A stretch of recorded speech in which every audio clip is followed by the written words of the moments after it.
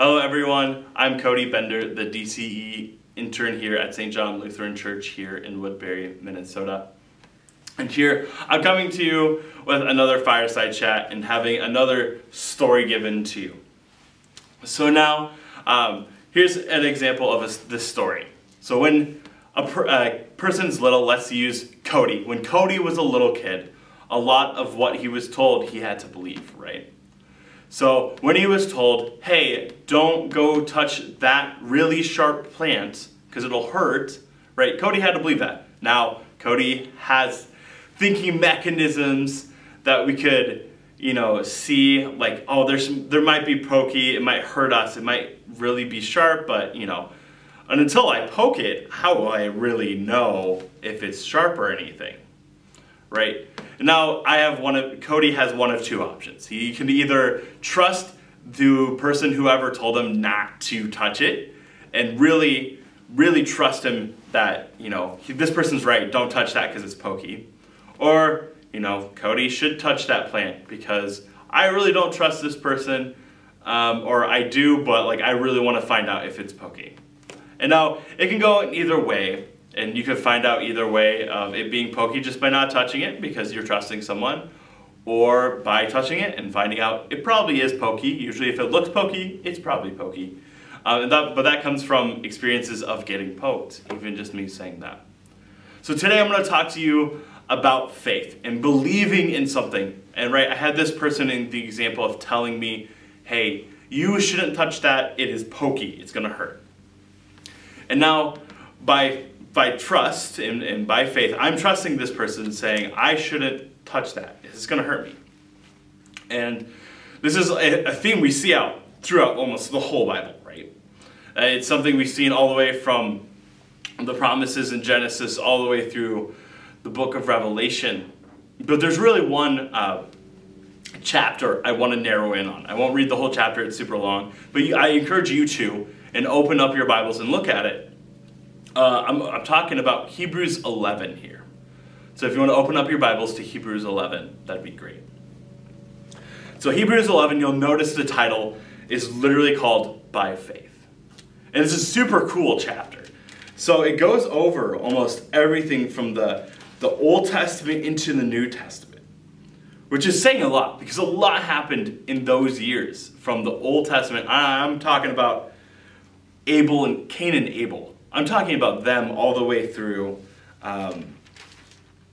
David and even more people on there. And all these things and even more, by faith is here a lot. You see the word faith pop up here. And again, it's titled By Faith. And it goes over all these stories of how, typical Bible stories that you hear of saying, Noah. Let's look at Noah, for example. By faith he had to trust that, God was going to send a flood and he had to build an ark. Even though people were making fun of him for building an ark with no rain, by faith he trusted God.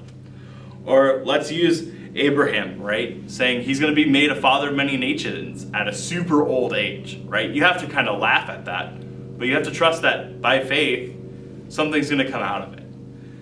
You can then move all the way to David and the prophets and everyone in between saying, by faith, they trusted in God and great things happened. Not saying there wasn't bumps along the way, right? We all know everyone falls short. We're not perfect human beings. But yet, by faith, we're carried through. And really going into a very on-the-surface covering of every single one of these people.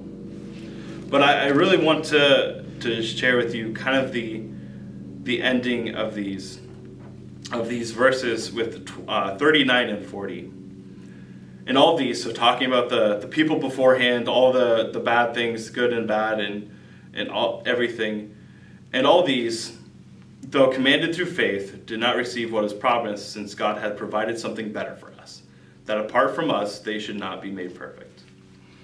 So really in 39 and 40, and this is why I'm bringing out, if the promise that was made for these Old Testament people, right, was not the ultimate, was kept. So I'm not saying these promises weren't kept, and they're not going back on it.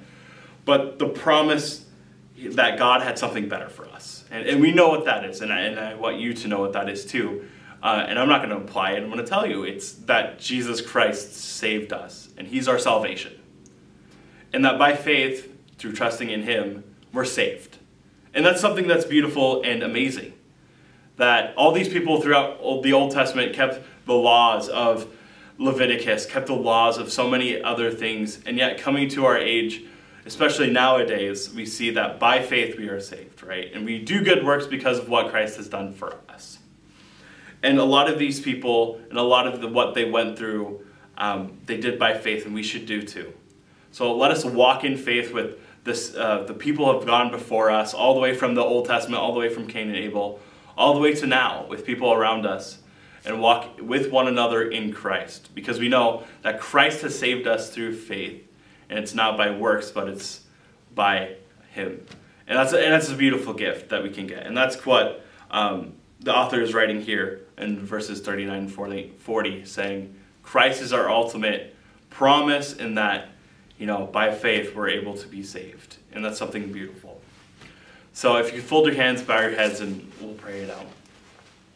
Dear Heavenly Father, thank you so much for sending your Son to die on the cross, defeat sin and the devil, rise again, and ascend into heaven with you. Thank you so much for giving us the faith that we have through the Holy Spirit, that we could believe in your Son, and that we could go out proclaiming your name and sharing that news with others, because it's such a joyous news. Even though it is a broken world we live in today, it's not too much from back then, and that we should walk with one another in faith. In your name we pray. Amen.